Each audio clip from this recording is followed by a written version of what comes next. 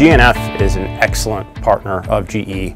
We've serviced power plants for them for years. We've got to introduce great technology across their GE fleet for gas turbines, for steam turbines, for generator. We've built this relationship over years and years. And so as we looked into developing technology for the 501F, it was a really natural fit to partner with this customer, and we really couldn't ask for a better partner for developing this kind of technology.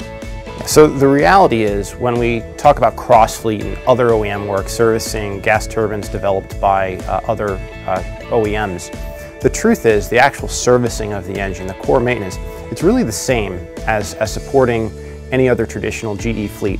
But what's different is how we adopt that technology. We actually take the time to have that initial investment and go out and understand that engine as well as any of our own gas turbines. So when we go out and do an outage on a gas turbine that we've never serviced before, and we've done over 20 outages on non-GE gas turbines over the past 2 years, when we go out and service one of these engines, we're planning for contingencies. We'll often set up a full machine shop on site to be ready for things that we might not expect as we're taking the engine apart.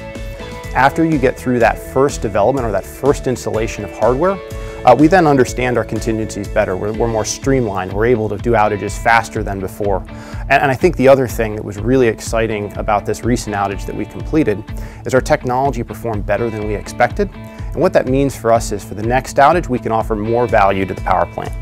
So we're excited about working for Crosslead because we can provide differentiated technology solutions for control systems, for gas turbine power plants, for turbine technology, for combustion technology, using our IP portfolio to provide a range of options that weren't available there before. It's a renaissance in a way where we get to do things with gas turbines that we never got to do before on our own engines because we're seeing them for the first time and actually accelerating the life cycle capability of those gas turbines immensely.